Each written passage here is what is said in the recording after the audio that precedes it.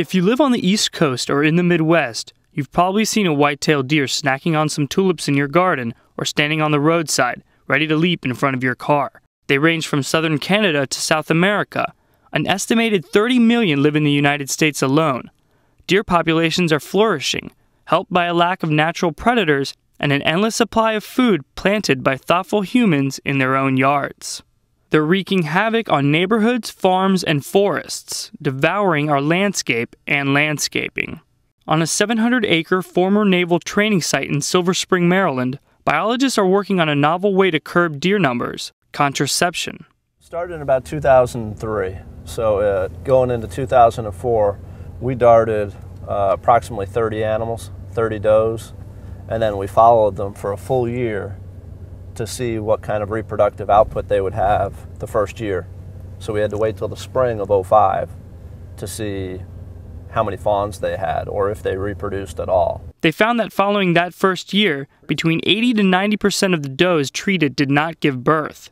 In the vaccine's second year, it dropped to 50%. The next phase of the study is to dart 30 additional deer on this site with a new formulation of this contraceptive that we're hoping will have longer lasting and multiple year effects.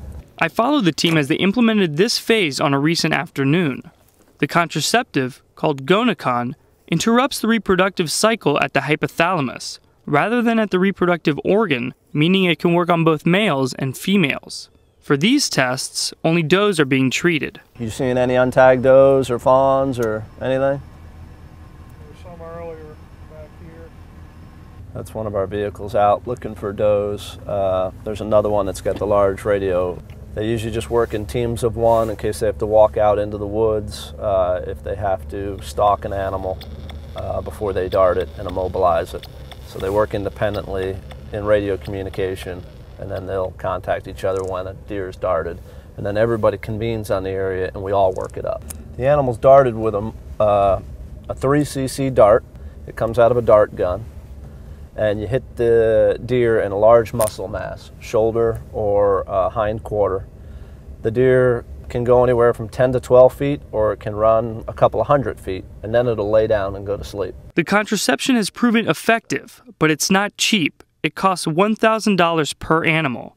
By comparison, police sharpshooting programs run between $150 to $500 per animal, and managed public hunts cost about $25 per deer. Plus, local governments can charge permit and lottery fees to recoup their costs. The initiative is also time-intensive. This doe, for instance, took several hours to locate, dart, vaccinate, and release.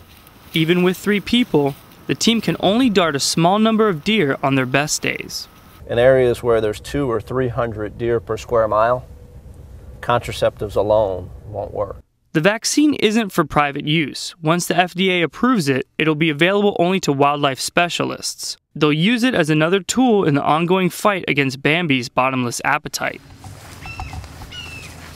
At Seneca Creek State Park in Gaithersburg, Maryland, biologist George Timko shows me just how whitetails can decimate an area. This area that's been enclosed has actually been done to exclude deer from the area to show that the effects that deer can have on the habitat. If you look inside the enclosure, you can see that the vegetation is pretty thick and dense. These are native plants that have grown back since the area was fenced off from deer 3 years ago. Outside the enclosure is another story. Deer prefer the native vegetation over the exotics, so they leave the exotics and they eat the native stuff, and then if there are too many deer, of course, they suppress the natives and then the exotics can take over. Like Japanese barberry and stilt grass, which neither deer nor any other animal eats.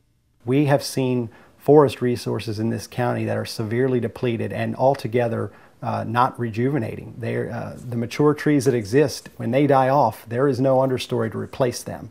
That's a scary thought. It's not just plant life that feels the brunt of an exploding deer population. They're wiping out resources for squirrels and birds, and when these small animals leave, their predators, like foxes and snakes, follow, changing the forest ecology. For Discovery News, I'm Jorge Ribas. Hi, we're the Discovery News video team, and we want your videos. Your science videos, to be exact.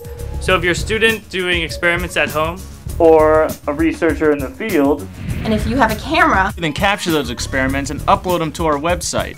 it's pretty easy. Here's how you do it. Just go to this website below, dsc.discovery.com/news/sidewalk science.